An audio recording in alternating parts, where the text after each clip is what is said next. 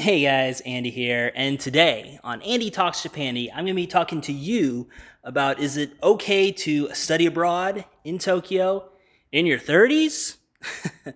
All right, let's get into it. So, if you guys don't know anything about me, hi, my name's Andy, and I'm a study abroad student here at Lakeland University, Japan, out here in Tokyo, Japan, Shinjuku to be more specific. And I'm 34 years old.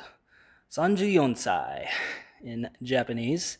So I am definitely outside normal college age, and I'm also a veteran too. So I'm studying here on the GI Bill. So again, that also makes me more of an outlier. But as far as answering the question of, is it weird to study abroad, in your 30s and up, I'm not just going to cap it at 30. But for me, and I can only really speak to this school in particular, I got to say that this school has been the most welcoming for me out here because when I was studying in Michigan, for those who don't know, I studied at 3 schools prior to coming out to Lakeland. I studied at Western Michigan University and Kalamazoo Valley, both in Kalamazoo, Michigan. Then also studied at Fayetteville Technical Community College out in Fayetteville, North Carolina. And of all the schools I've studied at, Lakeland has been the most accommodating. It's been the most open and friendly. And it's weird because when I was studying at the other schools, I felt kind of weird hanging out with other students because I'm way older than they are.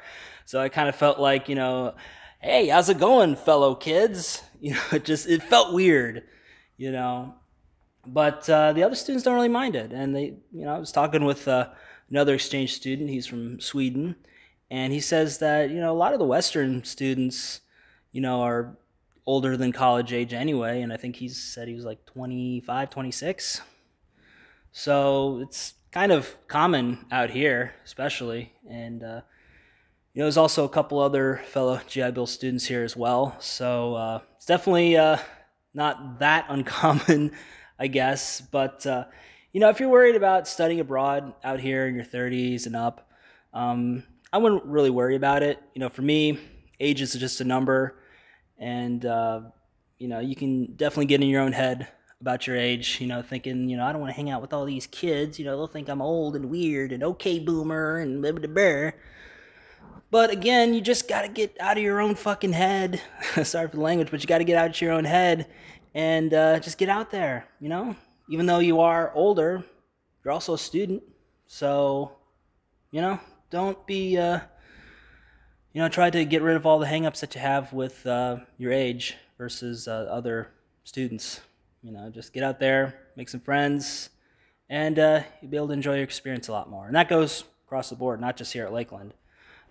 So, yeah, that's pretty much all I wanted to say in this video. So, with that said, guys, this is the Andy-san. Signing for now.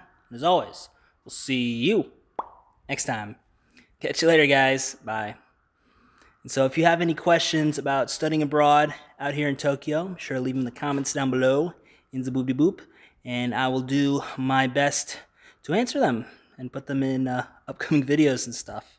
So, yeah. All right. Bye, guys.